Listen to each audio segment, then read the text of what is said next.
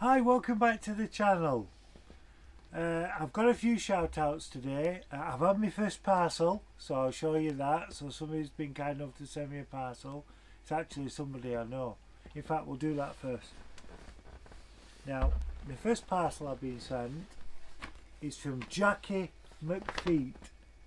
It's a little footstool, because I was talking to her about a month ago and I said if you ever see anywhere that's got an old-fashioned footstool, then will you get it me? And she bought it, she parcelled it up and sent it me as my first parcel on the channel. So thank you very much, Jackie. You're very kind and I will use that every single day. So again, thank you to Jackie McFeet. Okay, thank you very much. Oh, and I better mention Ian as well, because he'll only win if I don't mention him. That's her husband Ian. That's my mate Ian, who's on the intro as it comes on. That I made the first video. It shows a picture of Ian. He's the one that's cuddling Treacle on the images. I wanted to talk to you today about, the other day I spoke about when you're choosing and how to choose your first puppy. Well, some people don't go into buying a puppy because they don't want the mess with the peeing and the weeing in the house and all that, pooing and all that. So what people sometimes do is they buy part trained dogs. Now sometimes that could be a minefield, because if you come to buy a part trained dog, chances are it's a kennel dog, so it's not used to being in the house. Now a lot of people say, oh, as long as you get it near the back door and keep taking it out, you'll be fine. 99% of the time you will be fine, but sometimes because they're used to kennels, they're used to chewing a bit in the kennel, so they could chew your kitchen, so, or your furniture, so bear that in mind.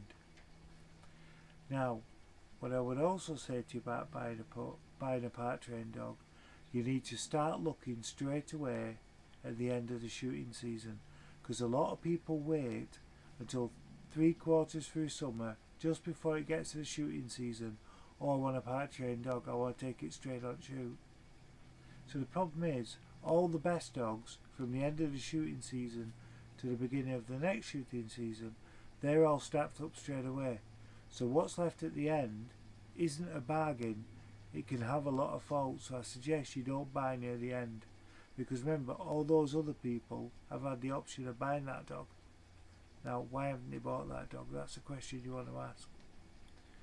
Now when you come to ring up the bloke or woman to say, look, I've seen your advert for this part trained dog, can I come and see it? Oh yes, don't worry, you can come and see it, they'll say. When you get there, you want to see the pedigree. Make sure it is a good pedigree. If you're not sure, take somebody in a dog game with you that knows pedigrees and let him look at it. Now the problem is, sometimes when you get these part trained dogs, they've been taught really for the sale. So what will happen is, about 2 to 3 weeks before the owner decides they're going to sell the part trained dog, they'll take it out in the paddock and the woodlands, and they'll go over a routine till it's like butter, perfect. And then when you ring up, you'll say, well, can you demonstrate this dog? Oh yeah, of course I can, yeah. So when you come, they take you through that routine that they've practiced. They don't tell you that, and by doing that, the dog's clockwork, and you think, bloody hell, this dog's good, I'll buy it. Boom, money on table. Well, the problem is, when you take it home and you get it on fresh ground, you do completely the opposite of what that dog's been shown by sending it a different area, different retrieves. You just can't do it. He'll just sit there, look at you as if to say, I don't know what I'm doing. And it's been a waste of money. So the way to find out if this dog's been clockwork is when the person's finished demonstrating, you say, right, this is what I want, and say what you want in different areas in their woodland or paddock, and get them to demonstrate that dog. Now if it's a good dog, it'll do it 99.9 right. If it's a dog that's been trained just to do what I've said, then it'll just fail at it. You must not buy that dog, walk away. You want to buy the dog, part trained dog, off a very good kennel, a good kennel that's won in competition. Now when you've bought your dog, your part trained dog, if you buy one, or you buy a puppy, then you'll want to do training. So a lot of people, they'll book in for these training classes. Now I used to run training classes, I run a lot, but you can only spend a little bit of time on everybody within all them classes that you run. So you don't get that quality that you will get if you booked a one-to-one training with a good trainer.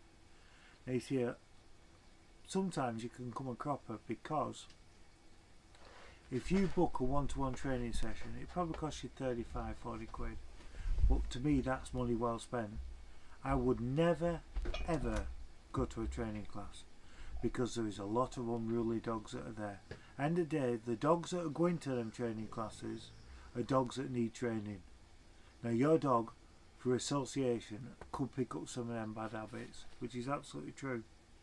So what I would say to you is, book a one-to-one training with a good trainer. Find a good trainer in the area that at least has won either a field trial, a working test award at open level, run it into counties, Chatsworth, everything like that. You want somebody that's won a lot. Now when you book this one-to-one training, what a lot of these trainers will do, they'll be like this for money. They'll say, right, well, I'll show you today what you need to do, and then if you come back next week, we'll do another one, and we'll do one every week over a 6-month period or 3-month period, and then we'll see how you're progressing. Walk away. Don't even entertain it. What he should say to you is quite simple. Right, you come today and I'll show you what you need to do at your level. And when you go away, it could take you a month to crack that, because you don't have the experience. You've got a month. Go through it all. Perfect. That'll be 35-40 quid, one-off payment. And if it's a good trainer, I'll say, look, if you get stuck through this training, instead of booking in another one-to-one to try and fix it, I'll help you for free over the phone. Now that's what a proper trainer should do. Alright, so you want to look for somebody that's like that. I've always believed in that. £35-40 for a one-to-one training is a lot of money in anybody's pocket. And I think you should go above and beyond for somebody spending that kind of money. Now when you're ready to start doing the inter-counties, when your training's done, I would start going to the competitions and just walking them round. Now if you have a clay pigeon shoot anywhere near you, on a Sunday usually, then go along and just gently walk your dog all the way around so it gets used to the guns going off. But you must keep that dog on the lead. It is the requirement by law that all dogs have to be on the lead at a clay pigeon shoot. So just walk it round. Usually the gun shops run them.